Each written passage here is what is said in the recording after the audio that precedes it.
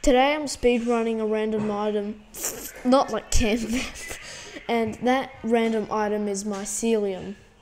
To get Mycelium, you need Silk Touch, and I'm hoping to spawn in mushroom fields. And if I spawn in a mushroom fields, that gives me a huge advantage.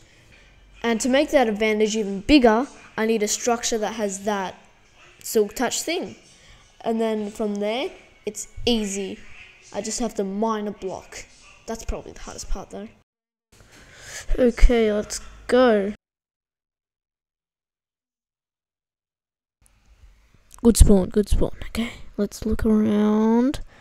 Pretty good, no structures. So, just gonna wing it and go forward.